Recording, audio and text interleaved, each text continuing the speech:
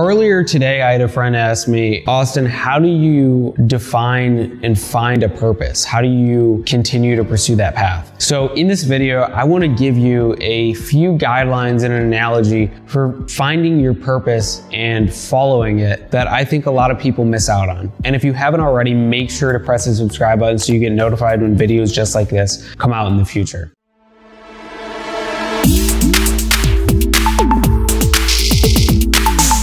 Your purpose is not something that is rigid and set in stone. A lot of people do pick a purpose. I'm going to be a basketball player and I want to be in the NBA and I'm going to be the best ever.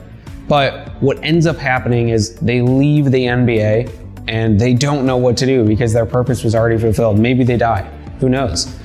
That is actually what we see time after time with people who retire, who give up work, who play golf for a little bit, hang out with friends sometimes, and eventually just coast into death.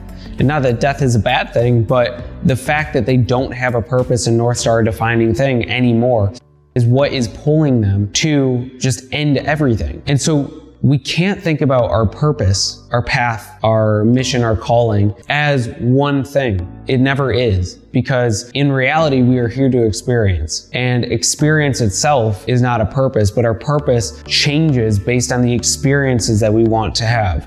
So an analogy that I like to use is when you're bowling and you have bumpers, essentially, you're never going to, unless you're an amazing bowler. So if you're an amazing bowler, I don't want to offend you, but most people don't roll it straight every time. They sometimes bank it off the sides, which then gets them the strike or whatever they're trying to achieve. And so these bumper pins or training wheels on a bike is what allows us to continue to shift and find our purpose. Oh, we think this is our purpose. Our purpose is to help people. And we start to veer that way and then we go, I don't really think so. I think my purpose is actually to be the best version of myself and to make sure that everybody's better off for having met me. Okay, I'm gonna veer more towards that. Oh no, I think my purpose is to eradicate all of the toxins in the ocean. And it can be specific or it can be very broad in what your purpose is. Your purpose is more of the guiding North Star of your values, of who you are, of how you do things. So I think living a life based in understanding that your purpose evolves and you never have to be set to constricted,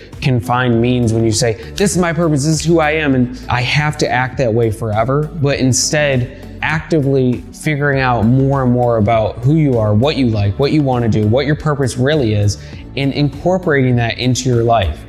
It's not about becoming some rigid person who won't allow intellectual honesty to play into who they are. And intellectual honesty is the fact that when new information or knowledge comes into play, do you shift your beliefs, behaviors, and the information that you think you know more towards what the truer truth has been exposed to be now?